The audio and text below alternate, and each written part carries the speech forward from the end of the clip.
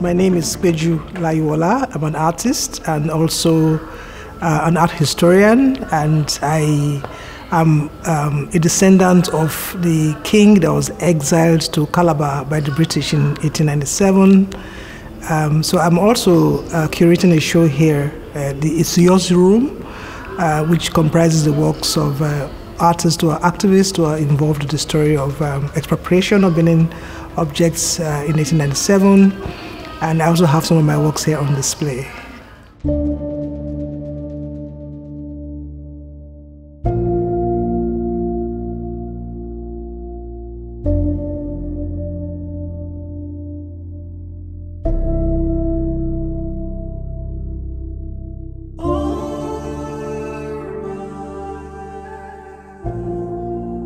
It's Yours Room talks about issue of resistance and all the works that are in the Cologne Museum, the RJ Museum, have been brought out. It's not in the same style as we find for many ethnological displays in museums. They are brought out like how they kept in storage. There are about 96 objects here, and these were all looted during the 1897 event in Benin City. So what we're looking at here is the transparency of the museum to bring out the entire collection. Many of them that have not been shown in Cologne and outside of Cologne as well. Of the 96 objects that are here in this display, only 3 have been in the permanent exhibition, meaning that 93 of them have been kept in storage. So what we're saying basically here is that these works do not belong in Cologne. They are looted artifacts. They are artifacts of Benin material that have the weight, carry the weight of trauma, carry the weight of ultra-violence, and they should be returned to the place of origin, which is Benin City in Nigeria.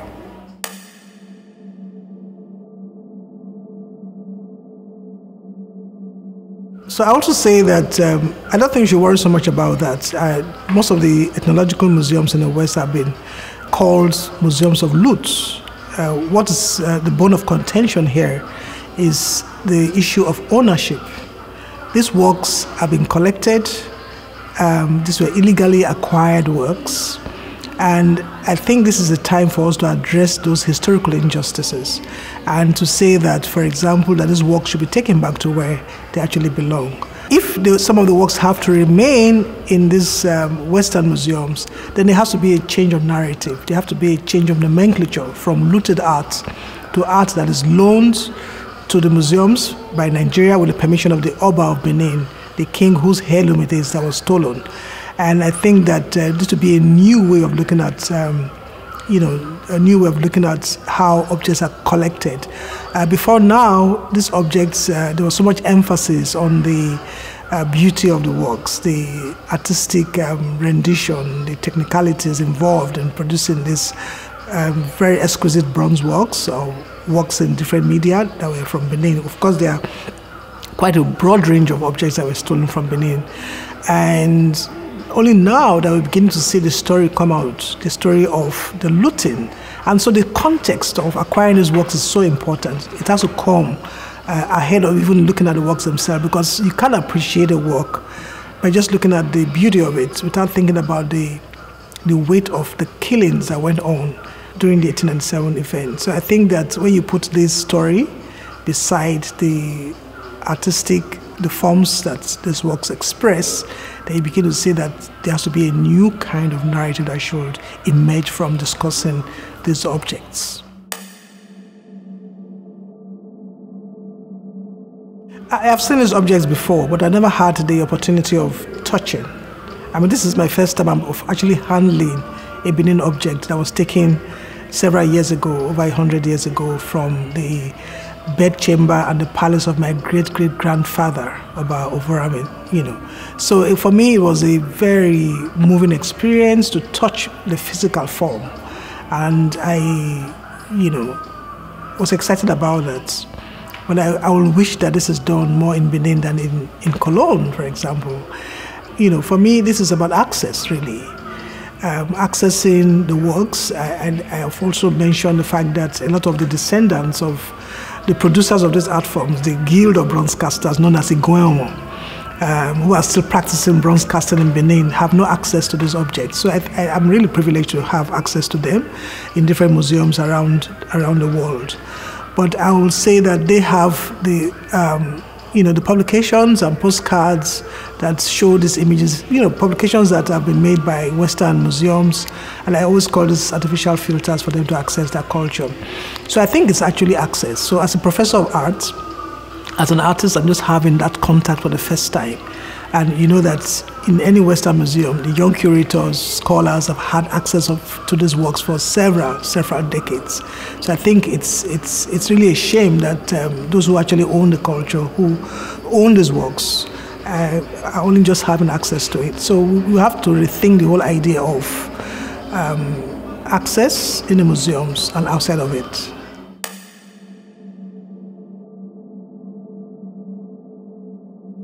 Well, to start by saying that it is very important that the discussions are going on at different levels, and that children are also involved in thinking about ways in which restitution should be done. I think this is really that moment where people are sharing ideas and thinking about how to correct this injustice. We can't really erase the history of the expedition to Benin, but we can think about ways in which we can make it easy for those whose works who have been deprived of these objects for so many years. I also think that one of the examples I normally give is the work that was returned, the two objects that were returned by Adrian Walker to Benin in 2014.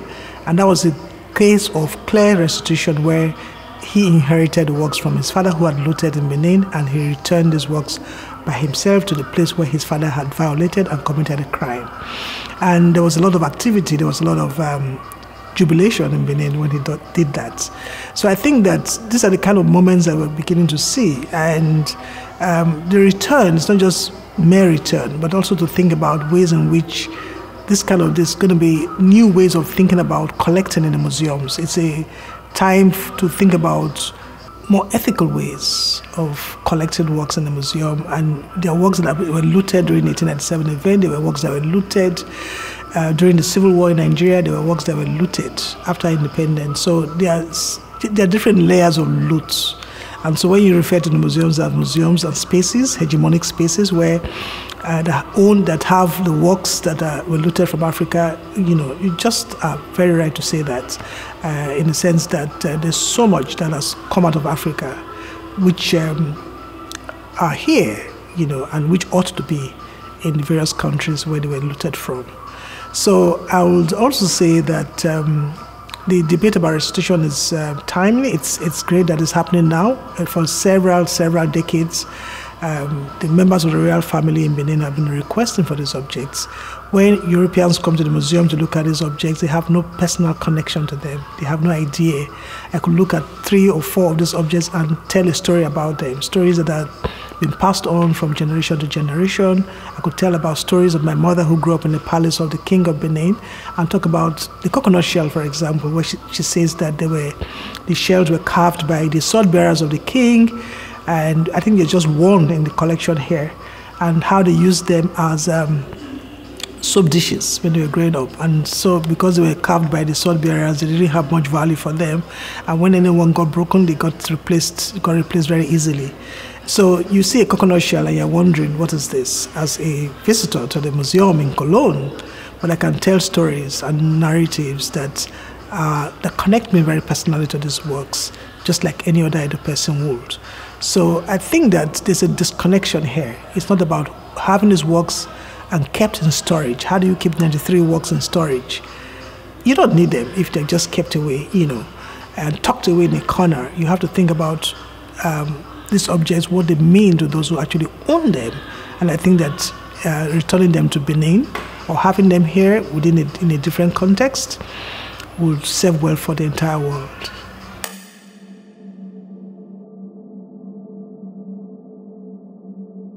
Well, we know that recently there were some returns, the one in Cambridge and the one in Aberdeen. And of course, this is something that is being discussed by a lot of people at government level, at family levels, at university level in Nigeria.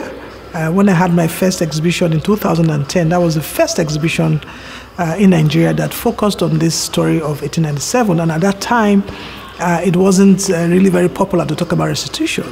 But I thought that it would be important to bring up this issue because I'd been to the exhibition in Vienna, the Benin Kings and Rituals exhibition, which opened in 2007 in Vienna, traveled to Paris and Berlin, and closed in Chicago.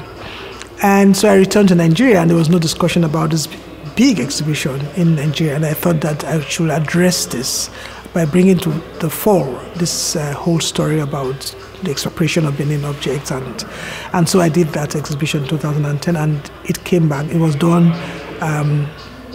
in 2 university campuses because I really wanted some kind of scholarly engagement with this topic at the University of Lagos and the University of Ibadan, which is the premier university in Nigeria. So coming from there, you know, people began to speak about it. The Nigerian press was awash with this story, and it came back to the front burner. Fast forward to 2021, the entire world is discussing issues about restitution and repatriation, and I think that this is the time for us to think about repair, reconciliation, empathy, and the ethics that surround the collection of works from different parts of the world.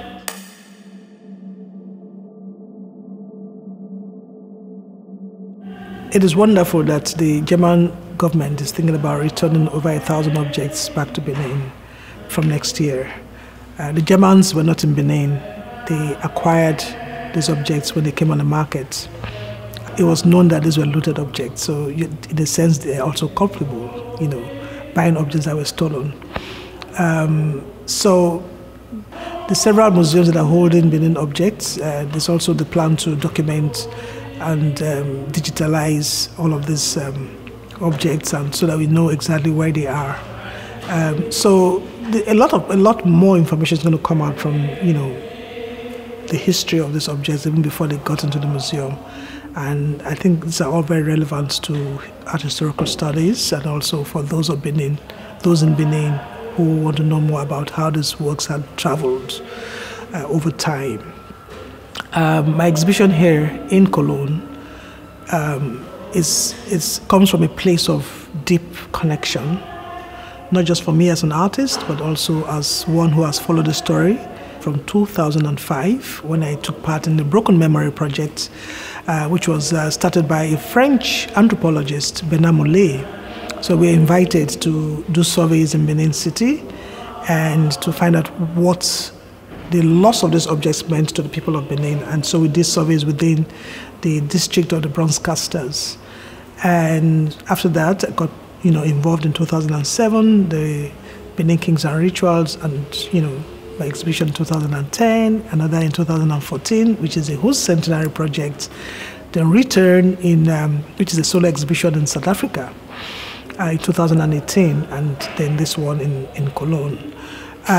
So for me, bringing together artists that I've followed over the years, who have been involved in this struggle, who have been involved in this resistance, starting from the poem of Christy Akumabo, who writes a very beautiful poem about growing up in Benin City, and how the bronze works, the carvings influenced, you know, her writing. Even though she's a medical doctor based in the UK, she's writing from that place of love in Benin, and how Benin has impacted her, you know, her career as an artist who's also a scientist.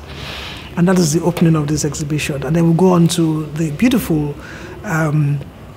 video and audio of Monday Midnight, who is a Benin musician based in Belgium, who was doing this project, recording his video in front of Buckingham Palace in London. At the same time, I was also putting together my Benin1897.com exhibition in Nigeria. So we connected via the internet, and we've remained friends ever since.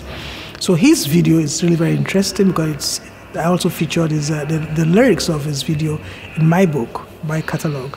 And he's also looking at contemporary expressions of violence and saying that all of these expressions of violence do not equate to the ultra-violence that occurred in Benin in 1897.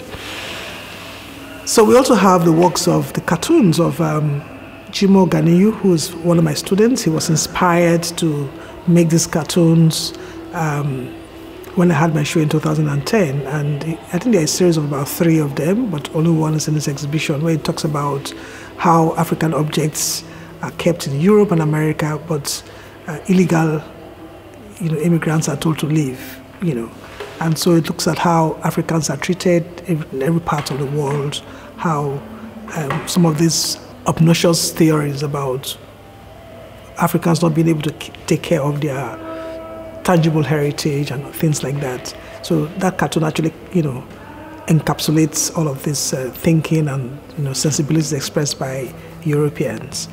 I also have a work which I did in South Africa under the auspices of the Residency for Artists and Writers in Grahamstown at the Rhodes University, where I did a 4-piece panel, which was also here on display, which focused on the story of expropriation across Africa. So not just the Benin objects, but to look at it in the context of other areas that have been plundered, like the Ashanti region, where a lot of gold treasures were removed, and then Ethiopia as well, the Battle of Magdala, where Coptic crosses, manuscripts, valuable religious materials were also removed, alongside the story of Sarah Batman, how the human remains that were repatriated to South Africa. So whether you're talking about human remains or artifacts, it was the same kind of sensibility of looting and expropriation that happened all over Africa.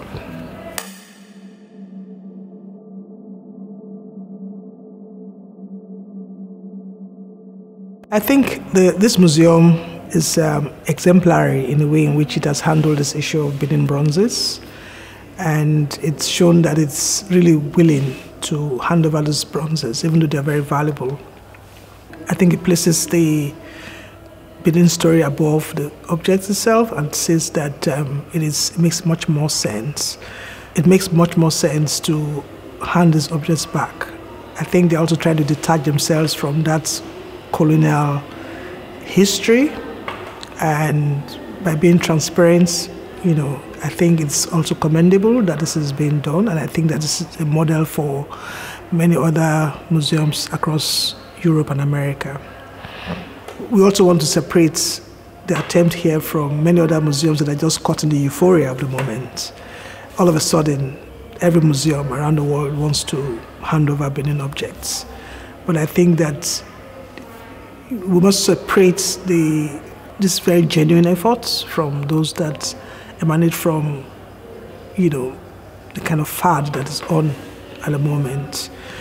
And that is why I'm also involved in this project. I have been to several other museums, but I've never been this involved in speaking about the Benin story like I have in this exhibition. As an artist who has worked on this theme for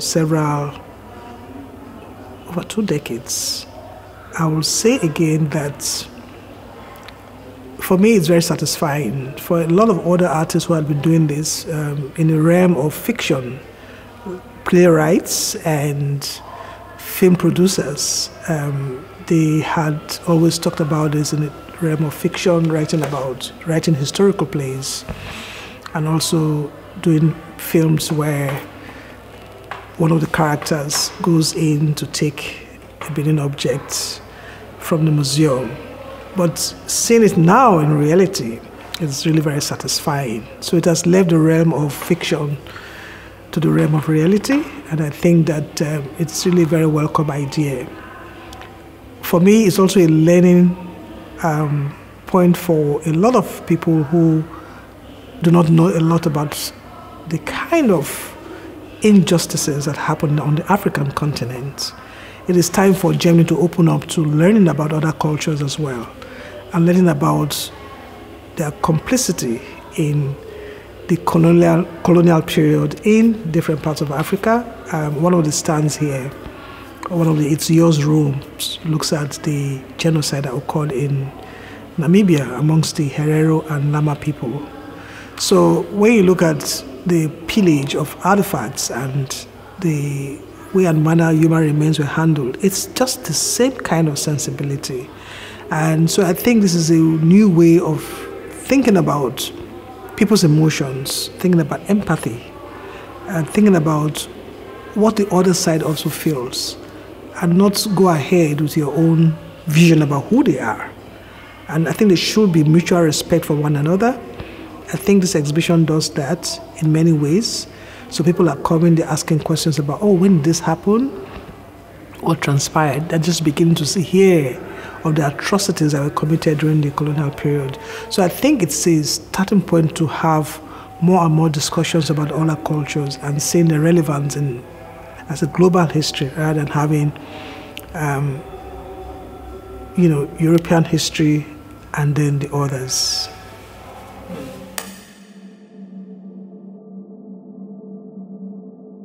Resistance for me has several meanings. It has several layers of meanings. Yeah, for example, there was resistance in Benin when the king had said to the British party that he was very busy doing a sacred festival and he was not willing to receive visitors.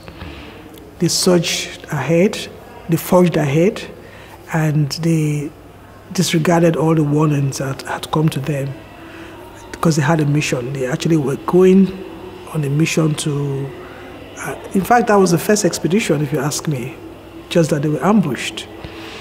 So the Benin defenders they actually resisted the British. They resisted British imperialism, and so they took charge of their own community, their own nation, as it were, and didn't want that kind of colonial or British incursion. So that's resistance. And then in terms of artists and their various interventions, we've had artists who have also put up resistance. For me, in my 2014 project, the Whose Centenary project, which you did in Benin City, we thought we should go back to the atelier and the living quarters of the casters and do our iteration there. So I invited about 10 other artists to come along with me and to vent this concept of the 2014 centenary year of the amalgamation of the southern and northern protectorate of Nigeria. So because the Nigerian state celebrated this event, as artists we thought that we should look at some other part of the history that we could celebrate, because we didn't think that was worth celebrating. And we discovered that 2014 was a centenary commemoration of the death of Oba Ovorame, who was exiled to Calabar. So he stood against British imperialism, and we thought to celebrate his life, the 100th year of his passing. And so one of the artists, Jalili Atiku, who's a very well-renowned performance artist from Nigeria, raised an altar for the king, and he had a banner which he titled this performance Holy Ovorame Cathedral. So in a way, he was also making commentary on Christianity. And because we are told as Africans that our religion was fetish, it was pagan, that our dances were vulgar, and when we spoke our languages, they told us it was vernacular. So everything about us, our culture, was denigrated, it was put down. And for us, it's a recovery process. Now we're beginning to tell younger people, that the younger generation, that there's so much value, there's so much richness in our culture. We shouldn't put down our culture like it was put down during the colonial period. It was a whole period of erasure of self. When you are diminished from the outside, then you have really very little self-worth. So if you look at the bronze works, you see that this relic of the great civilization that held in Benin City. You can't say these are done by savages or barbaric people. These were works that showed a very highly developed civilization. This is really very important that this is happening at this time. There's so much that is going on now. We're learning a lot about our history. The outside world is learning a lot about our history. We've always had a history, not the history of when the British or the Europeans discovered us, but we had this long tradition and this long chronology of objects, of material culture. We've had this long history of kings, royalties. The Benin kingdom, the Benin royal household is still in place. These objects can connect directly with rituals and activities that go on in the court. It's not an extinct culture. It's still very much in place. The chronology of kings is still in place. People can trace their ancestry. It's not something that is tucked away and lost in history. It's something that is very much part of and parcel of Nigerian culture today.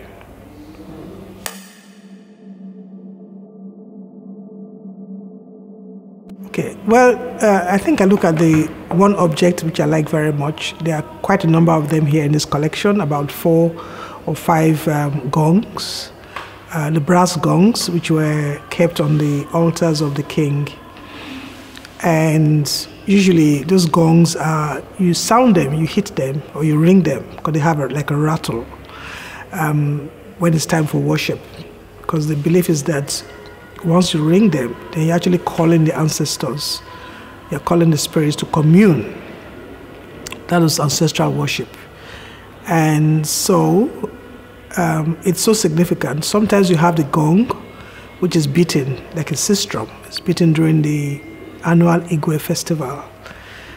And they also have a very elaborate one here, made of brass. It has a lot of beautiful iconography on the entire body of it.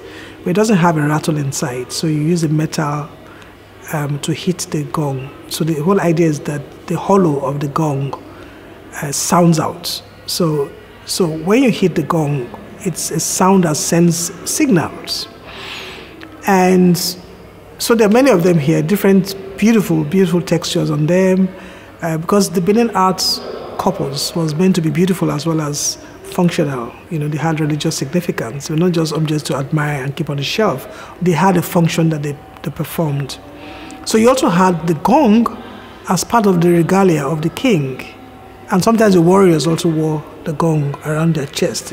You know, they tied it around the chest and they called it Ukugbo Lila. And so when you walk majestically to war, the gong rings, sounds, and also tells the other warriors that you are marching gallantly to win. It had a lot of meaning within the culture. One of the questions I asked my mom about the gong, she told a story once how when they were much younger, they would walk in the harem. You know, the harem was where the wives of the kings stayed. And there were several altars. So they would go into the altar area because each king raised an altar for the past king in honor of his father. So there were several of these altars. These were beds of history, you know. So you could actually say, oh, this altar was raised for this particular king. Sometimes the symbols that are associated with particular kings, you know, will tell you that this altar was for this king. So that is why it was very easy for the British soldiers to cut as many works as possible, because they went into this archive of history where these altars were kept. So as young children, they would go in and sometimes play with the bells. And it was only when they rang the bell that their father, His Royal Majesty Oba Kenzwa II, would come out and say, no, leave there, you can't be ringing the bell. Because he knew the significance of that. But they didn't know as children that these were not toys. They were, you know, some device to call for communion, for worship. And there are about 4 of them here. Actually 5 of them in this collection. 4 gongs and 1 sistrum. And so they tell a story. They tell a story that's still relevant today within the culture that produced them.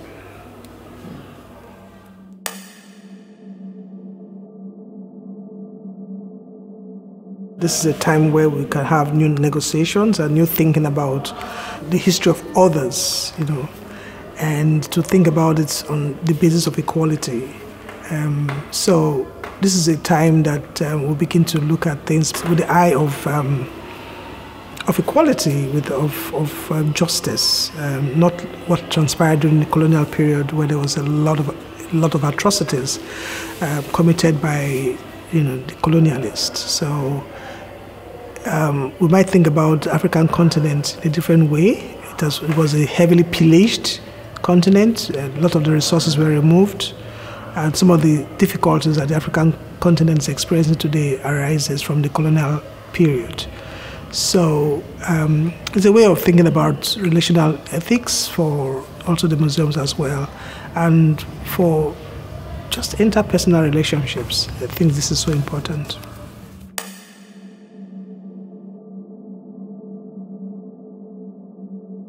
Cologne is a very beautiful city. It's cold at the moment, but the people are very warm. I think that the activists here have done quite a bit. They've done a lot of work in trying to sensitize people about some of these issues I will discuss here today.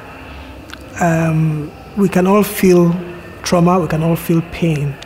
And I think that as human beings, we must think about the other person that we are relating with in ways that do not damage the other person that we interact with. In our daily lives, we must think about how best to bring out the best in us. Some of these terrible devices of racism, have a long impact. They have a long impact in creating a lot of rifts that we do not need in this world. In the last year or so, we've seen what racism has done to the entire world, the killing of George Floyd, and all the uprising that has gone on. People are tired of this wickedness, that human beings express to one another. And if you talk about this pillage that had gone on, it's some form of wickedness. We must think about how to be kind to one another, how we can think about the other person. Whether the person is from Germany or from outside of Germany, we're all human beings. We all belong to the human race. So we must be kind to one another and think about how to make the world much better.